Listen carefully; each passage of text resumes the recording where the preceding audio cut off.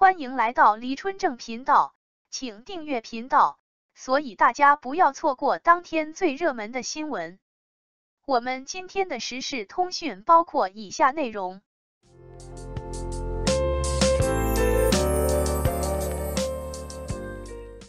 王一博侧颜杀出没，香奈儿晚宴现场，粉丝直呼黑卡呢快掏出来。王一博出席香奈儿晚宴，穿定制礼服亮相，引发粉丝狂热转发。粉丝们对王一博的颜值和发型赞不绝口，呼吁官方发布高清图。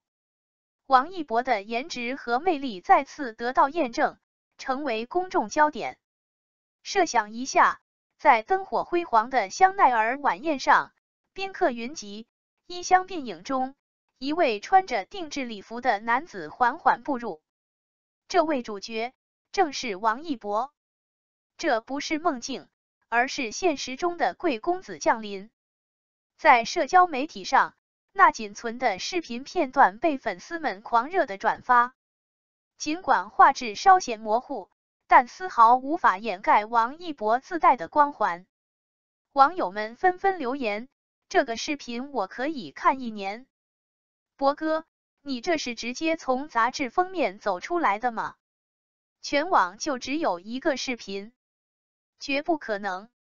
我们可是逐帧分析的专家，粉丝们自发组织了舔颜大会，对王一博的每一个眼神、每一次微笑、下巴的细微线条，甚至喉结的轻微滚动，都进行了无限放大和细细品味。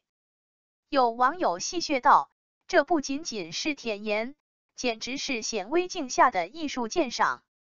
还有粉丝打趣道，博哥，你的颜值让我对事业的规划都变得模糊了，是不是该收点学费了？提起王一博的侧脸，简直是充满了杀伤力，瞬间俘获了无数少女的芳心。在社交媒体上，他的侧脸截图如艺术品般广泛流传，搭配着各种迷妹们的表白，这侧脸我能看一辈子都不会厌倦。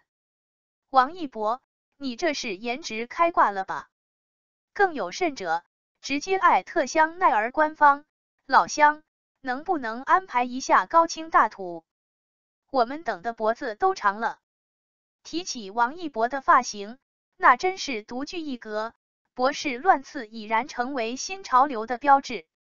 晚宴上，他那略显凌乱的短发，仿佛随意一抓便达到了时尚的巅峰，粉丝们纷纷争相模仿。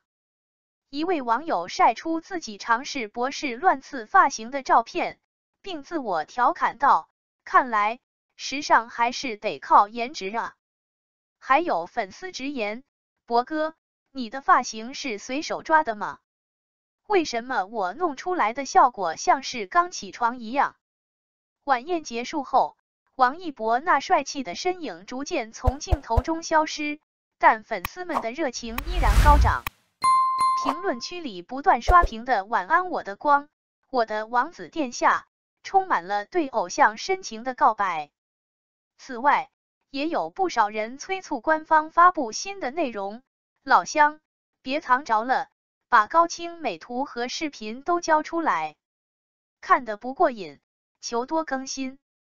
这种温馨又略带威胁的互动，使得整个话题充满趣味性。王一博出席香奈儿晚宴的路透事件，无疑是一场颜值与期待的完美交融。一方面，无论是正面还是侧颜，王一博的颜值再次得到了充分验证，足以让人沉醉。另一方面，粉丝们对高清美图和新物料的渴求已达到空前的高度，这不禁让人反思，在这个以颜值为王的时代，我们是否过于依赖视觉享受？对于偶像的期待，又是否应该保持适度的理性与尊重？话说回来，谁又能抗拒王一博那令人着迷的魅力呢？这或许正是他作为公众人物独特的魔力所在。对于粉丝们来说，无论是沉迷于他的颜值，还是不停催促新作品，都是他们表达对偶像爱的一种方式。在这个快节奏的时代，能有这样一位偶像，使我们在忙碌之余找到一丝慰藉与快乐，岂不是一种幸运？造谣诽谤王一博的男人被限制高消费。经互联网法院7月8日发布限制消费令，限制曾造谣诽谤王一博，被王一博起诉后，被判赔偿2.5万元的常某高消费，包括乘坐飞机、列车软卧、轮船2等以上舱位，限制乘坐巨字头高铁全部座位等。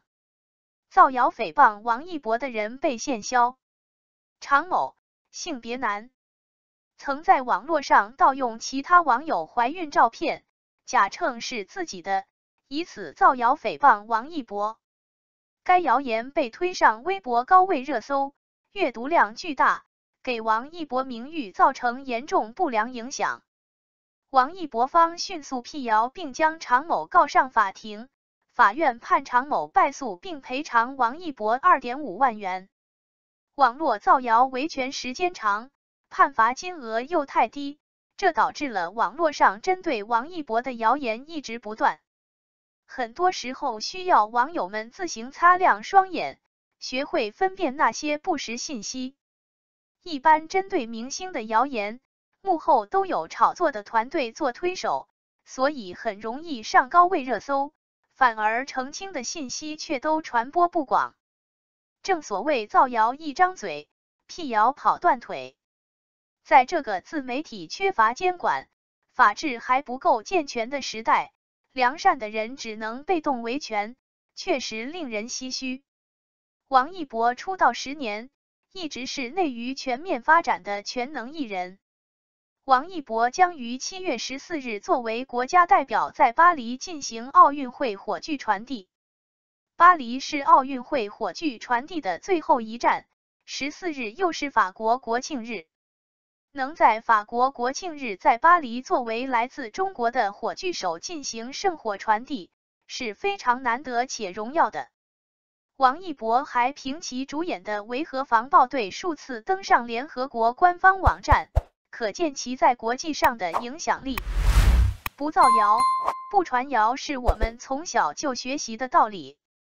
只是长大后，有些人面对金钱的诱惑，渐渐丢失了做人的底线，变得唯利是图、卑鄙无耻起来。互联网是我们每一个网民休闲娱乐的地方，它不应该变成谣言的温床。维护网络环境是每一个正义网民的责任。如果你看到有人故意造谣诽谤他人，请及时反馈拉黑，不要让这些网络蛀虫凭损害他人利益填满自己的钱包。感谢您观看视频。如果您觉得本时事通讯有用，请不要忘记点赞、评论和订阅。祝您生活愉快，充满活力。再见。